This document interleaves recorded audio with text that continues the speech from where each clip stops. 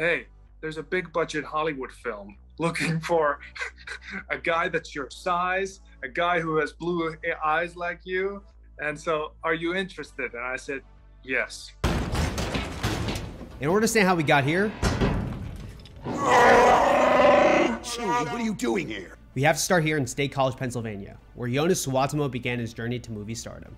Hey, what is up guys? This is Joon, and this is a story of how college basketball player Joonas Suotamo became Chewbacca. In Espoo, Finland, located 10 miles from the capital of Helsinki, Joonas Suotamo watched Star Wars for the first time as a little kid on VHS. Star Wars was probably one of the first films that I ever saw. It was just everywhere. It's difficult to imagine the world without Star Wars. In addition to filmmaking, the movie ignited an interest in acting too. But there was a small problem. People told Joonas he'd never become an actor because of his height, which made anyone who stood next to him have the stature of Yoda. But that height, it opened a door to another world: basketball. By high school, Joonas reached 7 feet tall and played on the under-18 national team for Finland. He found some other heroes to look up to, this time in the NBA. Who were the basketball players that you modeled your game after? I guess it would be Dirk Nowitzki, just the tall guys, Tim Duncan. His skill on the court quickly caught the attention of teams in America, including schools like Baylor, UCLA, and Penn State. The coaches at Penn State saw a European prospect with NBA potential. A 6'10" kid that he can shoot, could pass the ball, could drive the ball. But as the rest of the world later found out, Joonas also wanted to prioritize his film pursuits in college. We were really worried about UCLA because of, being near the film industry. They have a great film program.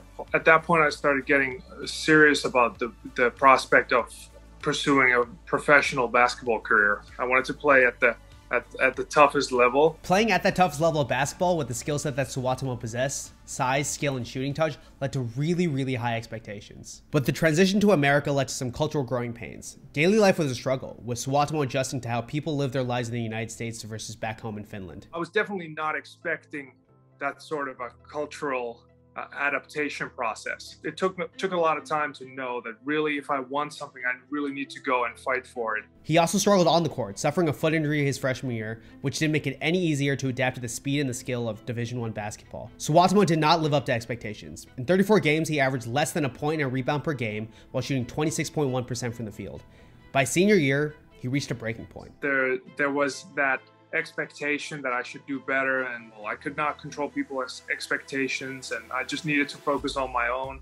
And if basketball wasn't going to work out, I thought that I would at least try to do well academically. First time I met him was in my intermediate documentary class. He did a somewhat starring role in a scene from the play and film Harvey, where he played the rabbit, but they used the gorilla suit for various reasons. Getting to see that he might have something working in costume. I remember being in a dorm room my freshman year in college. One day I Googled who's inside the Chewbacca suit.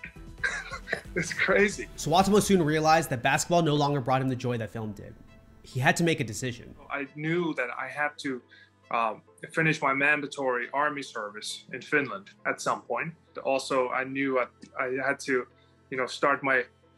start reaching for my film career at some point. I don't know how much the coaches appreciated this decision. He said, I think I'm going to quit basketball. I'm going to go into acting. And I'm like, Joonas, come on, man. Yeah, you're a basketball player. Come on, you're a 6'11", blonde-haired, blue-eyed kid. I got all that. You're no actor. What are you talking about? He graduated with a film degree and went back home to Finland. He began selling insurance and playing basketball in the Finnish league, and then started his own company making corporate videos while also working as a substitute gym teacher. All of this before one day, he received a call from the Basketball Association of Finland.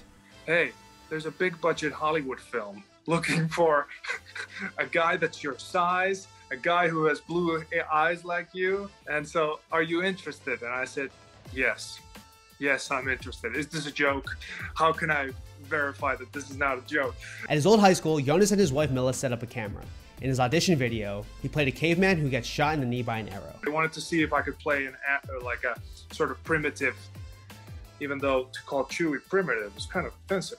But definitely that was in the ballpark. of what it would take to play Chewie. And so I went in,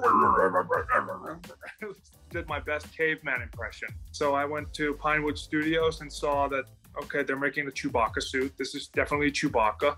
I have thought that maybe it's a shirtless caveman monster. Actually, I knew it was Star Wars because, yeah, I had Googled, did some research, and 5 months of auditioning, and in the end, I got the part.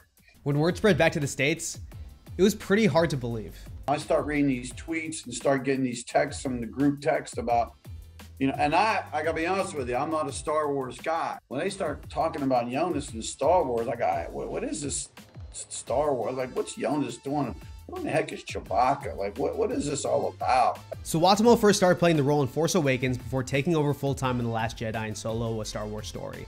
It took Suotamo time to adjust to his newfound celebrity status. He initially felt a sense of imposter syndrome about the role of Chewbacca dropping into his lap. He questioned if he ever deserved the role in the first place. Yeah, that's just sort of some random idea that comes to you.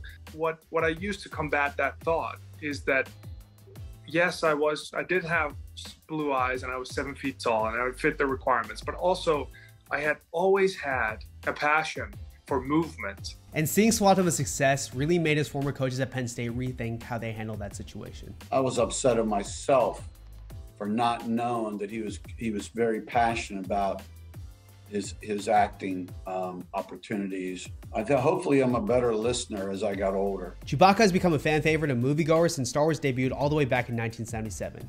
With Mayhew's death in 2019, Suotamo took the reins of one of the most prominent roles in a galaxy far, far away.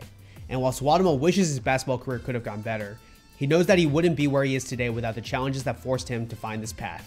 My story, I guess it's to do what you love. If you can find your passion, it's you'll find the time to do it. Even if I had to go back to working my odd jobs that I used to do, I would still use my free time to pursue my dreams, no matter where it ended up. Thanks for watching ESPN on YouTube. For live streaming, sports, and premium content, subscribe to ESPN+.